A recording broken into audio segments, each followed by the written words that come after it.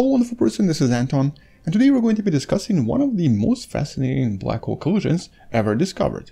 The one we've talked about many times before, and the one that still is kind of mysterious even today. The collision between two relatively massive black holes of at least 85 and 66 solar masses that might have resulted in the creation of the first confirmed intermediate mass black hole. The black hole that was at least 140 times the mass of our Sun. And that of course created a bit of a mystery. Because first of all, these two massive black holes were actually thought to not be even possible. Their masses are in what's known as the mass gap.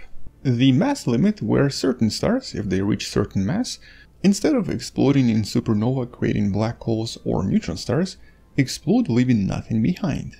These are usually known as pair instability supernova, and most likely involve stars that are at least 130 to maybe 250 solar masses. Anything above that, and the star actually just collapses into a black hole directly, leaving behind a more massive black hole.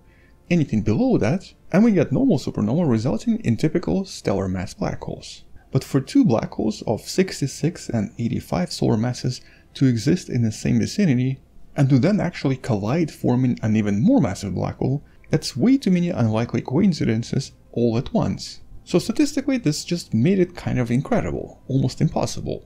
And so even today this collision that's known as GW 190521 is still very difficult to explain. Even today it raises way too many questions and doesn't provide enough answers. Or at least it didn't at first. But more and more studies came out in the last few years, slowly explaining things in the process. While at the same time assuming all of these discoveries have been correct so far, potentially even allowing us to understand why exactly we've been seeing so many of these black hole collisions, and why so many involved relatively large black holes. Here is a rough map showing us some of these collisions in the last few years, with these blue circles representing various black holes, and you can kind of see that the majority of them were at least 20 to 50 solar masses, resulting in something even more massive in the process.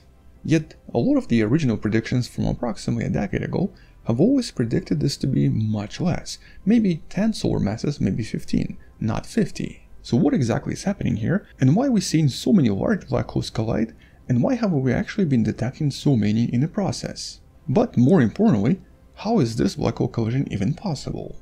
Where exactly did these two black holes come from, and what did they produce at the end? Well, interestingly enough, the data here does suggest that they did produce an intermediate mass black hole with nearly 9 solar masses of energy that released as space-time distortions that basically resulted in these gravitational waves that traveled for approximately 17 billion light years to reach planet Earth. And that's how we were able to detect it. But something else was detected a few months afterwards by a completely different team using completely different telescopes. Scientists using Zwicky Transient Facility discovered a really bright flash of light coming from the same direction that happened around the same time, sort of resembling a typical supernova, except that the emissions were just a little bit different, and did not really last very long. Now, because of the distances involved, it was unclear if it came from exactly the same point, but because of the relative similarity of time and the location, the scientists then started to propose that these two events were probably related. But how can two black holes produce a flash of light bright enough to be visible from such a huge distance and essentially resembling a supernova? Well, eventually, after months and months of deliberation, the scientists realized that maybe this was actually a solution to their problem. They might have realized what exactly happened here. It's quite likely that these two black holes were in a very peculiar location. They were orbiting a much larger black hole, a supermassive black hole, with a very large accretion disk. And in this case, once they collided, the resulting black hole very likely flew directly through the disk, disturbing it in such a way that it basically resulted in an enormous explosion that from a distance would resemble almost a supernova-like explosion, but a very quick explosion that wouldn't last very long, with the resultant black hole of approximately 140 solar masses traveling through the disk at approximately 200 km per second. Although when I originally talked about this back in 2020, the scientists also suggested that we might be able to see this particular explosion once again, once the black hole comes back for a second passage through the accretion disk in approximately 1.6 years. And from what we know so far, it doesn't seem like it actually happened, so I don't know if maybe nobody was watching at this time because, well, I guess it was during the COVID peak, so maybe the actual data has not been processed just yet, or maybe the black hole did not pass through the accretion disk again, or potentially it might have been a wrong explanation. Either way though, we'll discuss this once more data becomes available. What is important here though is that this explanation provided all of the answers for everything we've observed. And most importantly, it suddenly provided an explanation for why we are actually seeing these unusual black holes to begin with. These black holes that should not exist must have been created as a result of previous collisions of other smaller black holes. And the reason it was so frequent, and actually the reason we're even seeing so many black hole collisions, is really because most of them seem to occur around various supermassive black holes, which very likely have a lot of black holes orbiting around them.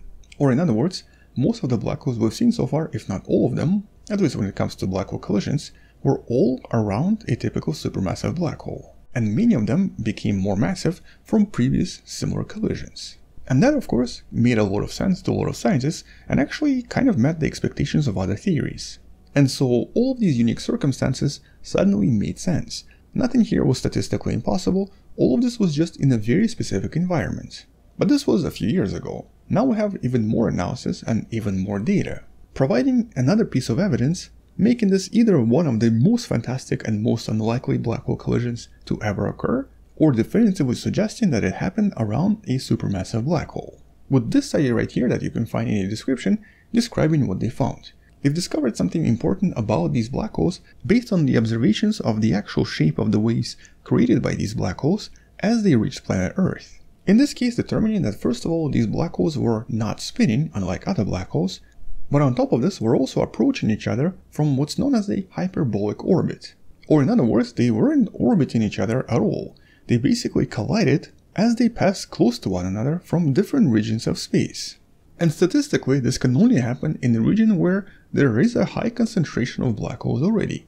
So maybe some kind of a cluster, or maybe around a supermassive black hole where we do believe a lot of black holes orbit already. And because it's extremely rare for objects to collide in the universe in such a way without orbiting around one another first, so far the best, most likely explanation for everything observed is really this: a supermassive black hole with a really large accretion disk that already has a lot of stuff orbiting around it. But, assuming the study is correct, now we have a new mystery, and basically it's the old mystery we had from the beginning. If these were two non-spinning black holes of approximately 66 to 85 solar masses in mass, if these were basically individual solitary black holes, how exactly were they formed?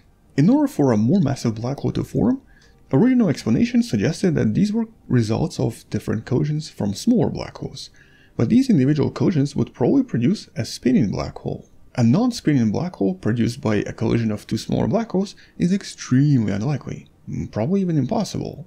And so in this case we're back to not really knowing exactly where these black holes came from. But the densely populated black hole cluster is still in this case the best explanation. There's actually one such cluster that was discovered not so long ago with a video in the description where many different black holes have been found inside a globular cluster. But it can also obviously happen in a supermassive black hole region as well. And when it comes to explaining the origin of individual black holes in this case, only one other explanation comes to mind, the one involving something a little bit more exotic. The video in the description explains it a little bit better, but in a nutshell, in the same way that we have light redshifted over certain distances and it becomes more redshifted as you go farther and farther away, there has been an unusual proposition that suggested that masses of black holes can actually grow in size as a result as well. In other words, the mass itself of a typical black hole increases as you go farther and farther in terms of cosmological distances.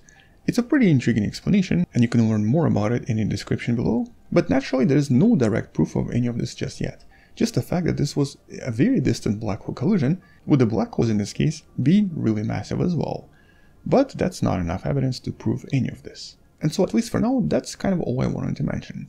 There's so much more to learn and understand about this particular black hole collision, because even after a few years, it still doesn't really make a lot of sense. And since the scientists expected to see another explosion from the accretion disk in approximately a year and a half, and it hasn't been seen yet, it only adds more to the mystery of where this happened, how it happened, and what exactly happened. Which basically means that we'll be coming back and talking more about this in months or years to come. Until then, thank you for watching, subscribe, share this with someone who loves learning about space and sciences, come back tomorrow to learn something else, and maybe support this channel on Patreon by joining channel membership or by buying the Wonderful Person t-shirt with a black hole on it in the description below. Stay wonderful, I'll see you tomorrow, and as always, bye bye.